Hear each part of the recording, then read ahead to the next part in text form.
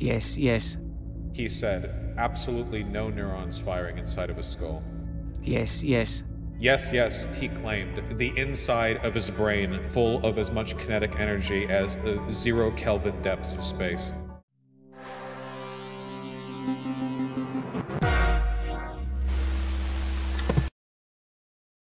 Dude, this is such a good grift. All of the videos, almost all of them, are old clips from his lectures and like shorts from those clips. Some of this is like years old.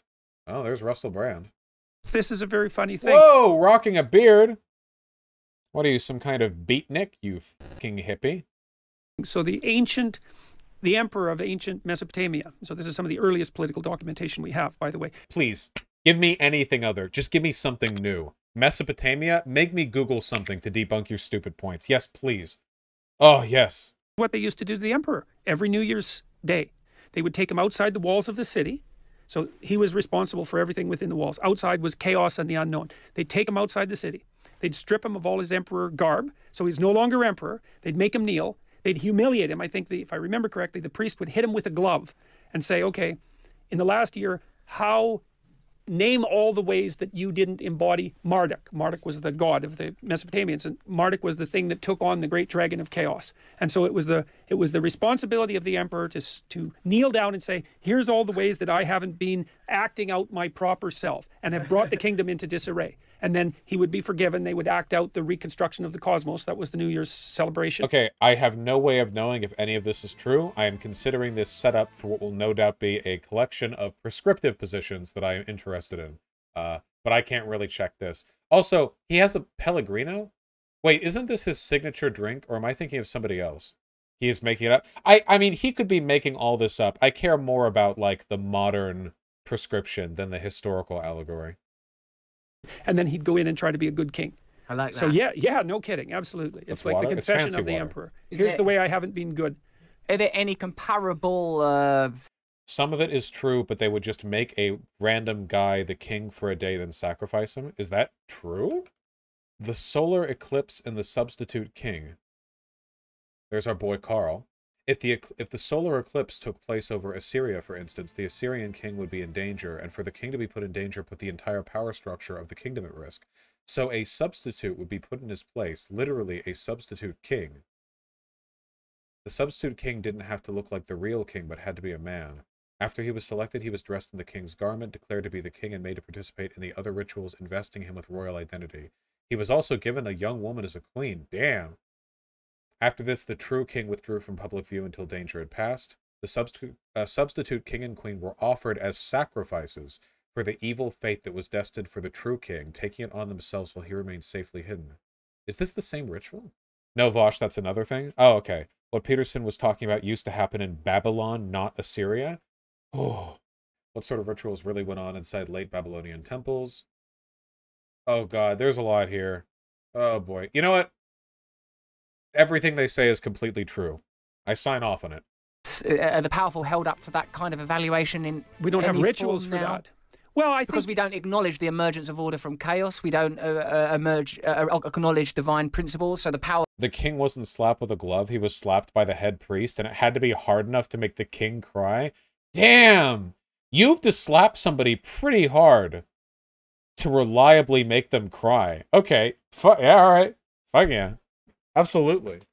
And I think this is possibly because of an assumed meritocracy. That, you know, people that are in positions of power, they're there for a reason. You don't need to start stripping them naked and taking them outside the city and saying, how often did you wank in that Oval Office every day?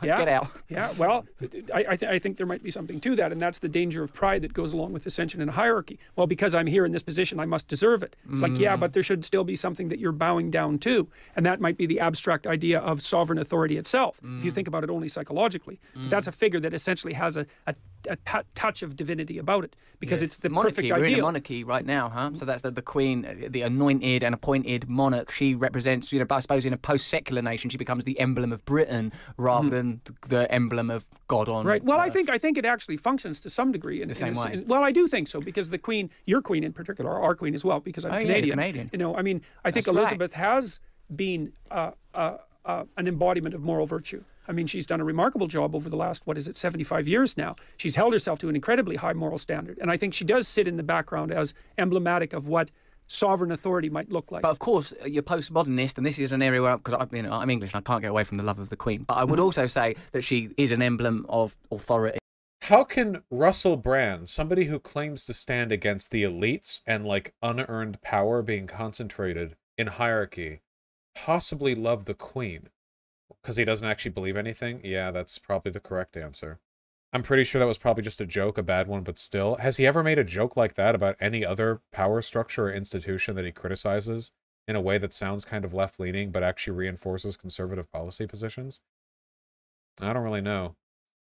And of power and of wealth and land ownership, and that there is an order that ought to be respected and can't be challenged. Every so often this country sort of toys with the idea of republicanism. They're always grateful when there's a wedding like there is this week, so that no one has to think, is this right that we're paying for this bizarre this spectacle? Yeah, well, but it is useful to think about it in a symbolic sense. I mean, one of the things that constantly threatens the United States, I think there should be 4 branches of government: legislative, judicial, executive, and symbolic. Because the problem in the United States is the president keeps tilting towards king. You know, the Americans like the idea of...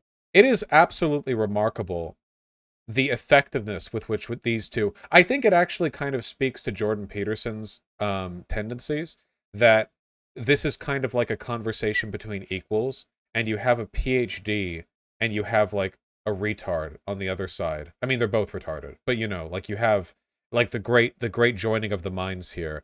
Because as it turns out, there's actually a very like low bar when it comes to spewing this kind of drivel, just like vomiting this like weed brownies at 11 p.m. bullshit. The first family and the first lady, and it's like, yeah, no, and it kind of tilts towards a dynasty, and you've seen that happen with the Bushes and the Clintons. And it's not a good thing, and it might be nice to have someone take the symbolic load off the president and just act that out. And your Queen does that very nicely, because all of the he's literally advocating for an American monarch. He's literally advocating. Okay. Pomp and circumstance of the state and all the drama and ritual of the sovereign can be played out in that sort of dramatic space, and your legislature and executive... No, the president is the head of state. That's the point of the president. They're literally called the head of state. If you have that pomp and circumstance put onto the shoulders of another official, then the president is no longer the head of state, and it no longer functions as the executive branch.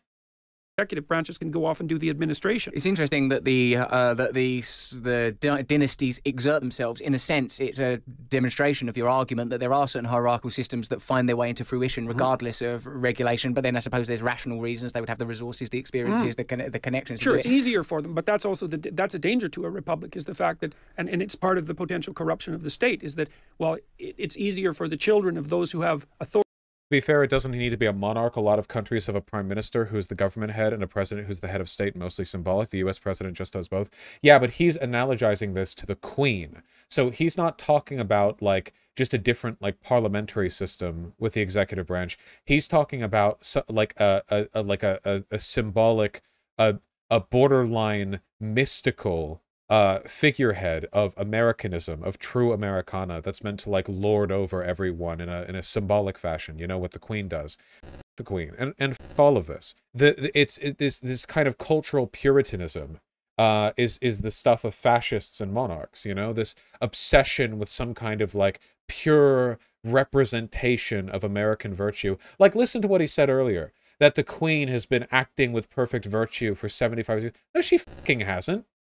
Absolutely not. She's been as I understand it, a fairly shift with the times, conservative to moderate leader who's done very little to meaningfully advance the rights of the British people with the power and the cultural influence she holds, you know? I remember, it's not the Queen itself, but the royal family, where you had the fella, the very old man, sitting on that gilded throne, talking about the need for austerity amidst the population. Like, he's literally sitting on a golden throne, talking about how the British population needs to tighten their belts a bit. Like stuff like that is fucking revolting. It's genuinely disgusting. Yeah, sure, Philip, I don't know. It doesn't matter. They're all the same to me. I don't care about them. There's no value whatsoever to it. The royal family has privately lobbied for exemptions from equality laws that require them to hire POC. Oh yeah, they wanted white people staffing the palace. So they wanted to be exempt from broader laws that ban racial discrimination. Like, the idea that she's acted with virtue, the only virtue with which she's acted is the Jordan Petersonian ideal of virtue, which is having like an uncaring, inattentive authority figure staring down at you sternly until the day you die. You know, it's the virtue of fascists. It's the eternal patriarch, or in her case, matriarch. You know, the leading representation that exists to constantly turn you the eye. Authority to have power. And you don't want people attaining the pinnacle of achievement because of power. You want them attaining the pinnacle of achievement because of competence. Yeah, yeah. And those things always struggle. It takes a society that's very awake to stop the hierarchies from degenerating into hierarchies of power. Because degeneration is the tendency. Mm-hmm. Sure. Well, it's easy. It's easy. You quote right? that W.B. Yeats poem, you know, that fearsome and terrifying, the Falconer poem. Well, and people have recognized that it's the proclivity of hierarchies towards tyranny for thousands of years. I've seen that as a fundamental danger to proper adaptation. We need... Wants to be exempt from everything, doesn't she? Don't know how much money I have. Don't force me to not engage in racial and sex discrimination when I hire. Don't hold me account for climate regulations. Just let me reign eternal as God Queen. Need hierarchies, yes, but they degenerate... Oh, and it is God Queen, isn't it? Right? The head of the royal family is literally the head of the Church of England, isn't it? Maybe not in practice, but symbolically, you know. Yeah, the head of the church. Into tyranny, and they unfairly oppress. It's like, yes, we have to be on guard against that. But that doesn't mean that we call all hierarchies tyrannies, because that's not helpful, or we call all productive activity service service to the oppressive patriarchy, because that's seriously not helpful. And we don't dispense with hierarchies because then people don't have anything to do. So, you might notice, by the way, if you're paying attention to this, the reason why I'm not commenting directly on what they're saying is because a lot of it is incoherent. I mean that sincerely. Jordan Peterson fans or like moderates get mad at me when I say that sometime, but if you actually like sit down and listen to conversations like this and break it down statement by statement, there's actually very little being said. It's kind of like a parallel to corporate speak. You can talk for ages without saying anything, you know, like the way politicians are said to do, which they often do. There's not really that much to dig into. Oftentimes the stuff they say, like one person will follow up with something that's incoherent or not related at all to the previous statement. They'll say something blatantly wrong, but not even as part of like a prescriptive statement. They'll just say it like casually, like I guess for fun or for personal satisfaction. There's not that much to dig into, unfortunately. What does it mean for someone to have nothing to do if there's no hierarchy? Nothing. Listen again. Yes, the service to the oppressive patriarchy, because that's seriously not helpful. Get ready. And we don't dispense with hierarchies because then people don't have anything to do. What does that mean? We don't dispense with hierarchies because then people don't have anything to do. What is that?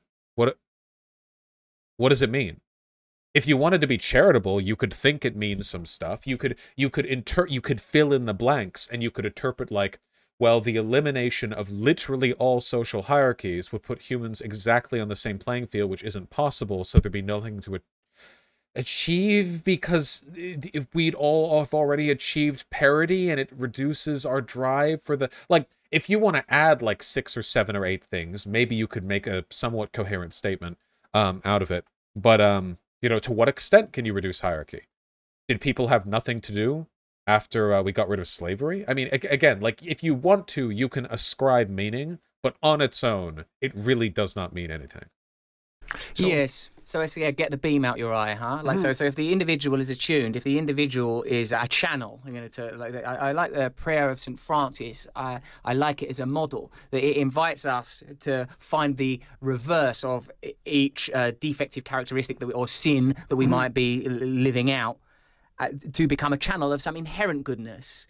So notice how this has nothing to do with what Jordan Peterson just said. They're not actually having a conversation. They're just trading off, like, I guess, like aneurysms. Like they're just sort of experiencing them sequentially and channeling them back and forth. So Jordan Peterson made a comment on the nature of hierarchy and its relationship to our, you know, our work within society. And Russell Brand follows that up by saying that if you're attuned properly, you can take a bad characteristic, find its opposite, and then try to be a vehicle for the goodness of the opposite characteristic. which, in addition to being kind of a stupid and meaningless statement in itself, has nothing to do with what Jordan Peterson said at all. Well, the thing that's one of the things that's interesting about that, well, two things actually. The first is the word sin means to miss the target. It's an archery term, so that's. And now Jordan Peterson is going to ignore what Russell Brand said and hyperfixate on the use of the term sin, because Jordan Peterson is the master of moralizing religious terminology, but not actually engage with what's just said. I assume. I mean, we'll see.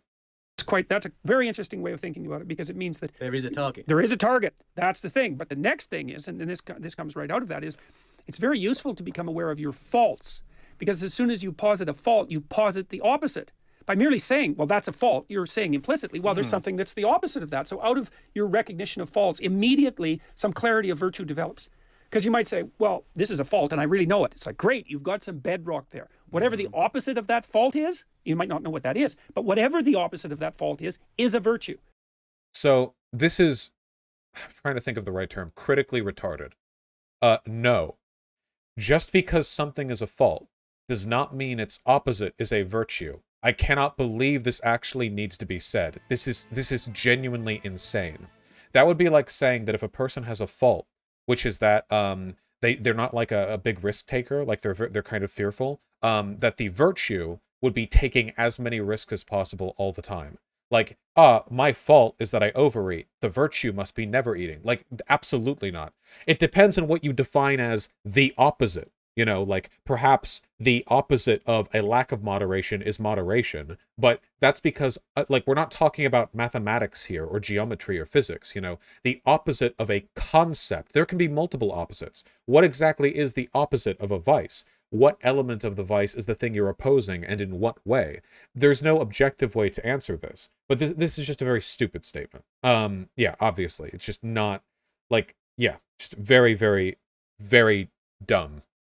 And then you might say, well, I have 20 faults. It's like, great. The opposite of the personality that has all those 20 faults is the virtuous you, whatever that might happen to be. Well, great. Then you've conjured out of the devil a redeemer. No. This is convenient for Jordan Petersonian thought, though, because extremely binary moral systems are really, really common for theocrats and fascists. Moral ambiguity doesn't sit well with them because it doesn't work with the extremity of their statements and their denunciations. You know, people have to fit in one of two categories. So they can't really conceive a moral system more complicated than there is vice and virtue, and they are the opposites of each other. Something like that. I like that. He likes that. Undoubtedly, both in terms of cosmology and fleeting morality, there is chaos, there is vice. And we're on another subject again, okay? So we're not going to address the nature of vice and virtue being opposites, or the ways in which vices reveal virtues through recognition. We're now on to this, okay. Vastness, but there are also patterns. There are patterns that emerge, and whether you call that pattern male or love or beauty, there are various patterns, and I feel that there is something to get in alignment with. There is a tune, there is harmony, there is melody, there is grace.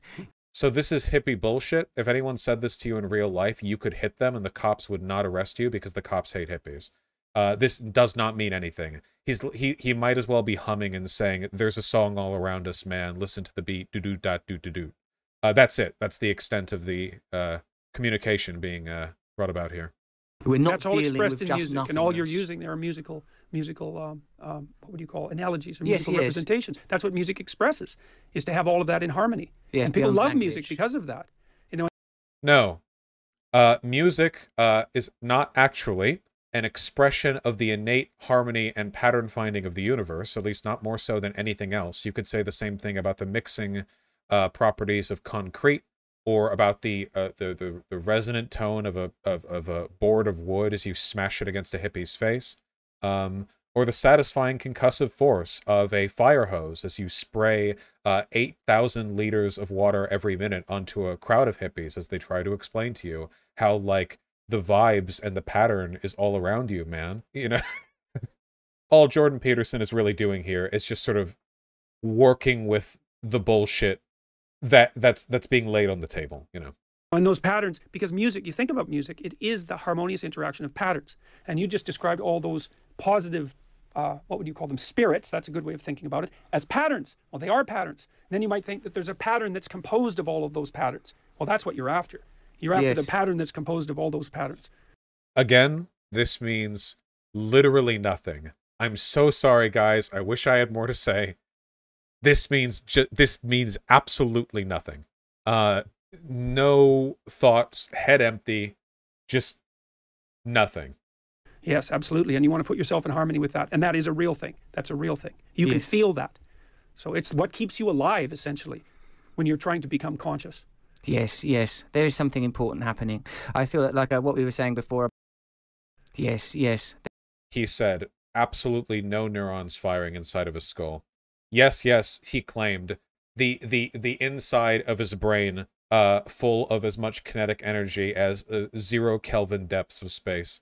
There is something important happening. I feel that, like what we were saying before about the acknowledgement of difference needn't infer inferiority. That's something that we must definitely invite. Not. Well, we should be actually. Well, and this is part of what the radical leftists keep saying is, well, we should celebrate diversity. It's like, yes, but what that means first is the admission that people actually differ. Okay, so we finally have hit on an actual attempt at a salient political point. So, a common conservative straw man is that leftists think that all humans are literally identical in every possible fashion. You can debunk this straw man by pointing out anything said by any leftist ever. Nobody believes this. There are obviously massive differences between individuals and between groups. The argument of the left is that we are fundamentally the same in the sense that we're all humans deserving of respect, something that Jordan Peterson would disagree with. Though he might not own up to it explicitly, depending on how angry and benzo-starved he feels at that moment. And secondly, that many of the differences between humans and between groups of humans are down to environmental factors. Those are the critical distinctions there, but nothing there denies the fact that there are fundamental differences between people, individuals. You know, it's a fine thing to recognize. Otherwise, you don't have diversity. It's like, I'm glad there are conservatives. I'm glad there are leftists. The conservatives run things. The leftists invent them. It's like, good. What? I mean, don't get me wrong. I agree with one thing. I agree that leftists are generally the ones who spur social change forward. Inventing things being the, I don't know, like the vague descriptor, I think, kind of pulling at there. I don't know what he means by running them, though. And they're really different, those people. Like, you know, if you have a group that's all conservatives and they're going down the right path, they're going to go down that path really fast. But if they're going down the wrong path, they're not going to be able to think laterally and figure out how to get out of it. If you have a group of left-leaning creative types, it's like they're going to come up with 100 ideas. But the probability that they'll organize in a stable hierarchy and implement those effectively is 0. Actually, funnily enough, I actually kind of agree with what he's saying here, in the sense that conservative groupthink tendencies are very strong and they dogmatically approach any problem in like a unified sense, whereas leftists are creative and willing to challenge and explore new systems, but it's very difficult to organize them because they're being pulled in so many directions. That's a valid point. So I guess the solution then would be you sort of wrangle all the conservatives together and put a saddle on them, and then you have all the leftists ride on top of them like a palanquin, and all the leftist decision-making gets to direct the cohesive decisiveness of the conservatives. That would be it, right? We essentially just need... Here, hold on. We need, like, the gigantic throne that Xerxes was on in 300. Where's the... Here we go. Yeah, like this. We need this, where all the conservatives are at the bottom, using their groupthink and cohesion to move the lefties forward. I think that's what he means. I agree completely. Good one, Jordan. So they're going to have to call over the conservatives. It's like, look, guys, we finally got a good idea. You can have one idea, because you're conservatives, run with it. And then they can all run with it. And so it's really good that we have people who are like that on both sides of the distribution, because otherwise the creative types... I actually think this dichotomy works, unironically, if you simply replace leftist and conservative with, like, revolutionary and reformist. Or more accurately, maybe like activist and bureaucrat, or activist and politician, where there are people whose job it is to be disruptive, to create new ideas, to challenge existing hierarchies. And then there are people who, you know, maybe they're not maybe they're not out here, you know, acting as revolutionaries, but they do want a good idea to build an administrative apparatus around. Because people don't talk enough about the need for liberatory bureaucracy, but it's actually critical. No matter what system you're in, even like anarchist post-state systems, bureaucrats will always be a thing. Always, always, always. They're critical. They're absolutely critical, you know? If right now there was a socialist revolution, you know who wouldn't get ousted from government? Tens of thousands of executive branch bureaucrats. Because you can't do their job. Literally everything would fall apart. Can you imagine what would happen if a bunch of revolutionaries tried to replace all of the, like, 75-year-old veterans of the U.S. Postal Service with their own, like, ideological, like, aligned people? Like, it would all fall apart. You need bureaucrats on your side. Mao would disagree. Well, Mao starved 40 million to death, so isn't that what Lenin and Stalin did? Well, you might notice that as bad as the USSR was, it did at least continue to exist for a while. The problem was their bureaucrats were doing the wrong things. But yes, you do need, you need bureaucrats willing to stay the course. You can't build a nation. You can't fix society just with advocates, revolutionaries, and activists. You know, you need people. You need people who are sympathetic to the revolutionary cause afterwards, who are also incredibly interested in, like, filing cabinets and the nuances of engineering protocol analysis and all that bullshit. You need the system. You need paperwork lovers and lawyers. And sit around and come up with new ideas till they starve to death in squalor. And potheads. Yeah, well, exactly. And the conservatives would just ossify and you know, run down a road that got narrower and narrower and narrower, and they'd all end up stuck between two cliffs. And that'd be the end of it for both of them. You know, it's kind of sad that this video was like 9.5 minutes of laughable bullshit, and the last 30 seconds was, I'm gonna be real with you, actually maybe the most coherent and intelligent thing I've heard from Jordan Peterson in a while. He's said other things that are around that coherent, but he does often say really dumb stuff. This was before the Benzo saga? No, it's not. This is quite recent. I swear to God, he does actually have some good takes. Well, I don't think Jordan Peterson is stupid. I just think he's crazy and also very biased. I think Ben Shapiro is smart. I think that Russell Brand is properly stupid. Yeah, Jordan Peterson's problem is being delusional, I think, more so than anything.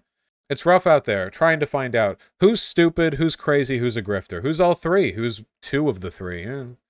Whew! Make sure to like and subscribe if you enjoyed that video. Oh, taking down Jordan Peterson and Russell Brand. Epic stuff there, epic stuff.